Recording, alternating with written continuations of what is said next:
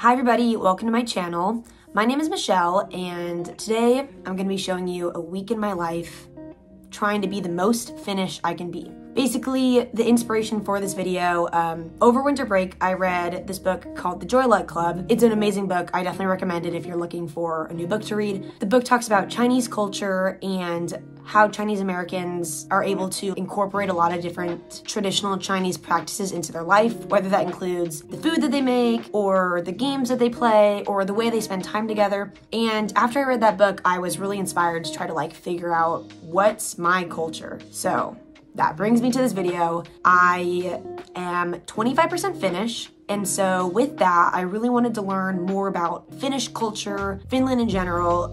Starting this project, I did not know anything about Finland, probably couldn't even point it out on a map. As I started doing research on Finnish people, Finnish culture, etc., the first thing that showed up was how Finnish people have been ranked the happiest people on the planet for the past 4 consecutive years. To that, I was like, what? Mainly, my question was how. So I started researching Finnish wellness, kind of started to do a lot of research on how Finnish people define happiness, why their happiness is ranked so high, and I was looking into what are tangible ways that I can incorporate Finnish wellness into my life. If I'm able to use these practices, will it make me happier? Will I be more Finnish in doing that? And as someone who's grown up with primarily really only American culture, how can I start to incorporate Finnish wellness and Finnish lifestyle choices into my life? Anyways, thanks so much for watching this video, and let's go ahead and get started with day 1.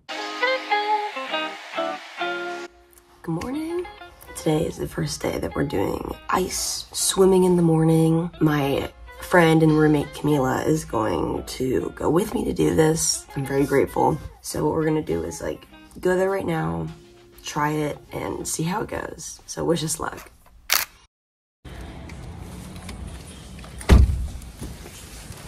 Okay, Camila, how are you feeling about this? I'm feeling regret that I agreed to do this, but it'll be fun. All right, so Camila and I are on our way to our old apartment. It's about 7 a.m. now. We're gonna do it. All right, see you there.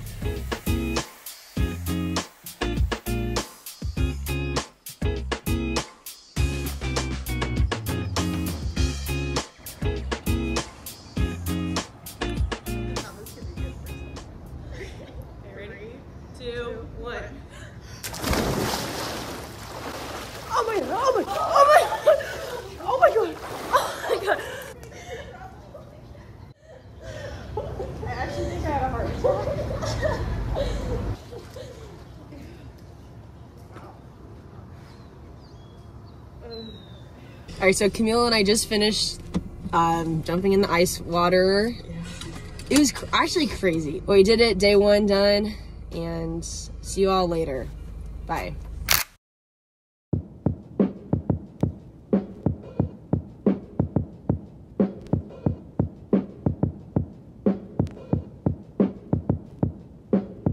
So a lot of the research I was kind of doing as I was starting to create this project and think about how I want to relate it to my lifestyle here in Davis was, what are tangible ways that I can incorporate Finnish wellness practices into my life? In the book that I read about Finnish lifestyle, a lot of the practices that the author talked about was a lot of the stuff that I honestly do in Davis. And the author was able to kind of list a lot of different Finnish wellness practices to incorporate into your lifestyle.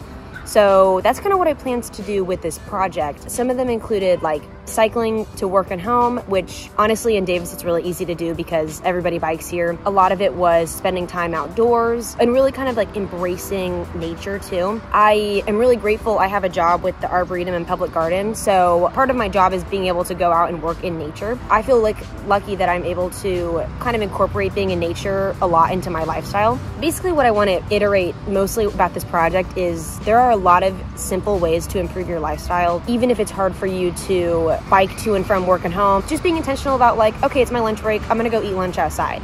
Or I'm going to go read a book, I have time to read a book. Instead of doing that at your desk or in your living room, you can go outside or do something like that. I hope that with this video, you're able to kind of understand that it's easy to change your lifestyle with very simple lifestyle choices. being able to reflect on Finnish culture and practices that they incorporate into their lifestyle, seeing how you can bring that into your life and how it might be able to change your life is really inspirational. And I hope that you're able to take ideas from this video and practice them in real life.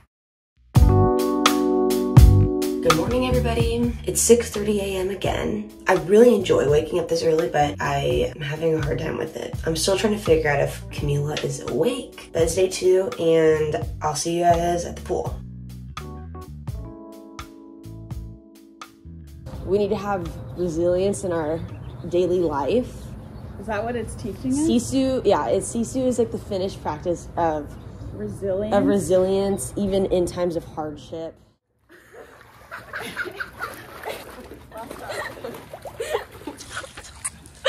Okay, go.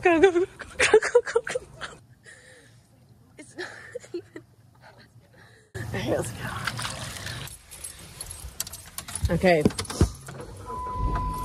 Okay, day 2, Camila. Okay, day 2 done.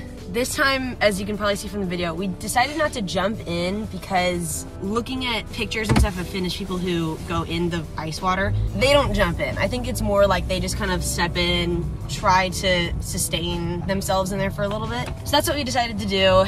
Today was a lot better. That was it for day 2, so we'll see you all next time. Okay. I decided to make a blueberry pie. This is a traditional Finnish dessert. I was never really a pie person growing up, but I recently had a blackberry pie for the first time and it changed my life, honestly. So I'm making a blueberry pie. For me to practice making traditional Finnish food, this is what I chose. Plus, I'm not that good at cooking, so this seemed easy for me. Anyways, let's check that out. There it is. So carefully.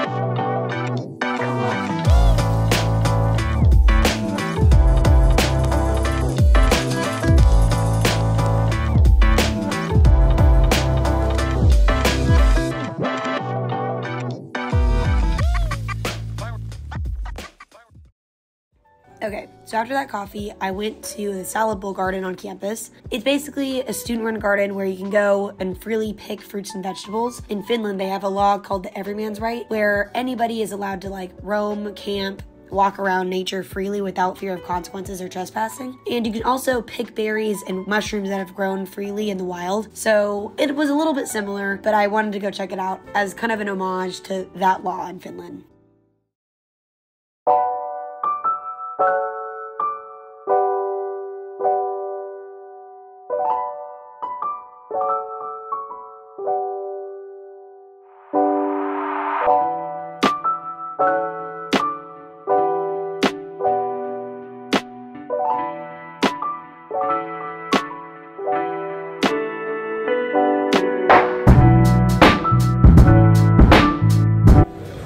Hey guys, so Camila and I, to reward ourselves for our crazy swim adventures, we're getting some pizza, and I just wanted to show you all, check it out, the Finnish flag. What's up?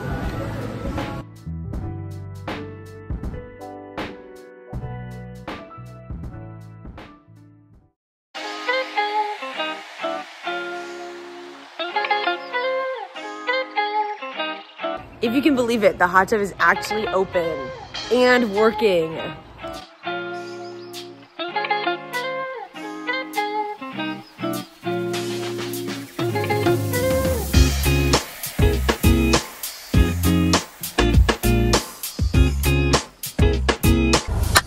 We did it. We did it. It's the last day of doing the ice swimming. I have to say it was fun. Perfect.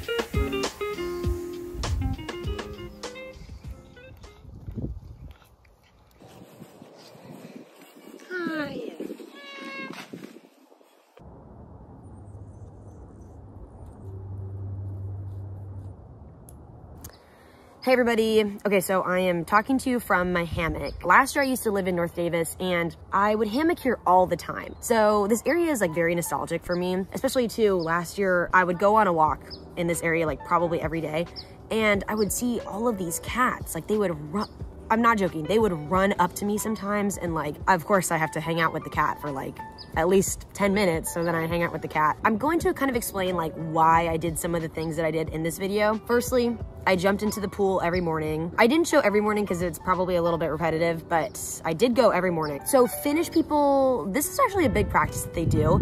They will go in the morning, they'll go in the evening, they'll go during their lunch break at work, and they'll just jump into a lake.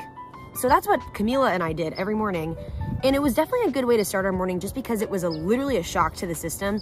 I actually read a statistic where jumping into really cold water is it's like the equivalent of what walking upstairs for 15 minutes will do to your body. I always dreaded going, but after I did it, it felt really nice to have done that. It was cool. Next up, I drank coffee. I typically drink coffee like every day, but I drank an Americano. I did not love it, but as I kind of showed, Finnish people are, I think they're #1 in the world for like drinking the most cups of coffee a day. So again, that's 8 or 9 cups a day. I only drank 1 Americano that day. And if I do drink coffee, it's normally a mocha. Beyond that, I also made a blueberry pie. That's a traditional Finnish dessert. And I also spent a lot of time outdoors. Finland is a relatively new country. It's only really been around for, or it's only been its own independent country for about 100 years. So they don't have a lot of like traditions that have been passed down through generations and generations. With that, there's not a lot of old traditions that I could really fall back on when doing this project. It was a lot of like, what do Finnish people do now that I can incorporate into my life as an American college student? The most important thing is spending time outdoors. And if I did not make it clear earlier, I want to now, that spending time outdoors can make a huge difference on how happy you are. So next time you hang out with your friends, maybe just go on a walk in a park. Maybe you guys buy hammocks, go hammock together. My grandpa, his name is Wayne Arniokoski. He and my grandma were able to go to Finland and visit for a while. And it was cool for me to be able to interview them and ask them like what their experience was like, what a typical day in the life looks like for a Finnish person. So here are some pictures I wanted to show. There are actually 3 million saunas in Finland and a population of 5 million people, so you can imagine there's a lot of saunas. My Arniokoski family actually has their own sauna at their house, so here's some pictures. The coffee shop that's as popular in Finland as Starbucks is called Wayne's Coffee, and again, my grandpa's name is Wayne, so here's a picture of that. And my family name is Arniokoski, which actually means running water in big trees in the Finnish translation. We actually have our own street named Arniokoski in Finland, so here's a picture of that. And yeah, I just want to say thank you to both my grandparents for letting me interview them and ask about Finland. Being able to call him and talk with him and my grandma about Finland gave me really cool perspective on what it's like to live there, what it would even be like for me to go visit. But for now, as a 20-year-old in California studying at UC Davis, this is how I was able to incorporate Finnish lifestyle into my life and how I was able to kind of like really focus on my well-being during this week. And again, I just want to thank you all for watching the video, and I will see you all some other time, some other place. Thanks so much again. Have a good one. Bye.